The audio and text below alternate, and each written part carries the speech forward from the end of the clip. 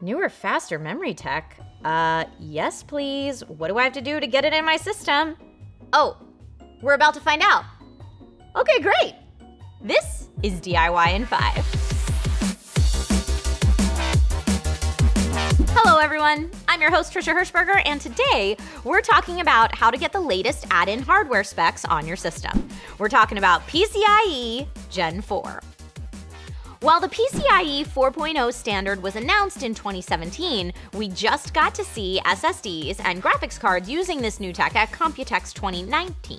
So if you're looking for the latest and greatest, this video is for you.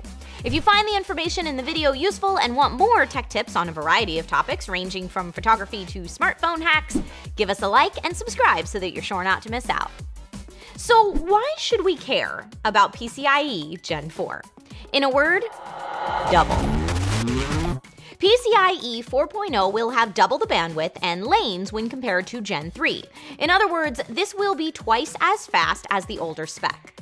PCIe slots can be configured with 1 lane or multiples of 4 lanes, such as by 1, by 4, by 8, by 16, by 32, and each new generation doubles the bandwidth of the previous one.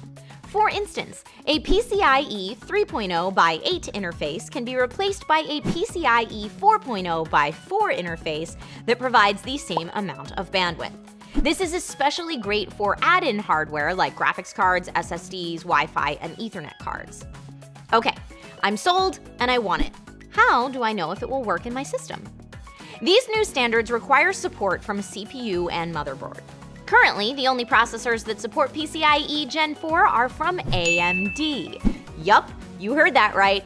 AMD was first to market with a major upgrade that PC builders are excited about, and it's part of the reason most people would agree that AMD kicked serious hiney at Computex this year. Currently, the AMD Ryzen Gen 3 and EPYC CPUs support 4th gen PCIe, so that means it's supported on all the latest desktop, notebook, and server processors from AMD. High five to you, AMD. But you'll need to pair that brand new CPU with a newer motherboard too.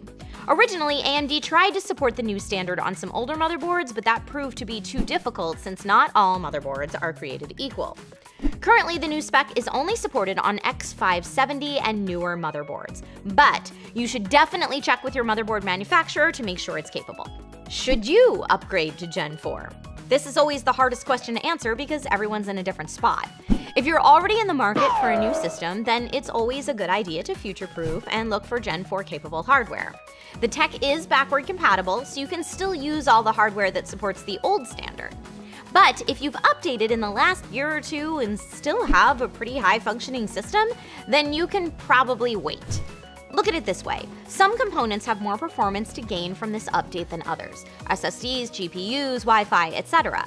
But if those components are already operating at max capacity with PCIe 3.0, then an update probably isn't going to give you the immediate performance boost that you're looking for. Even AMD's latest gaming graphics cards are based on PCIe Gen 3, since it has enough throughput to maximize the experience. The last thing you should know is that Gen 4 definitely does pull more power and therefore heat. You might need to really consider airflow and cooling options for your build. Here are some other information niblets that you might want to know. Gen 4 is great, but Gen 5 is not that far away. Within the next 2 to 5 years, PCIe 5 will be a thing. The truth is, PCIe 4 took a long time to come to market, and the standards for Gen 5 are almost a reality. The standards board that sets the specs is closing in on a finalized version of Gen 5 as we film this video. But, like with all new hardware standards, it's going to take some time before you see companies producing hardware with the new speeds. And of course, as always, you know when the time comes, we got your back. So what is it about PCIe 4.0 that has you the most excited? Are you going to incorporate this shiny new tech into your rig or hold off? Let us know in the comments. Also, if you're looking for more great PC upgrade tips, feel free to check out any of these other DIY in 5 videos. Thank you so much for watching, everyone, and I'll see you next time with more DIY in 5.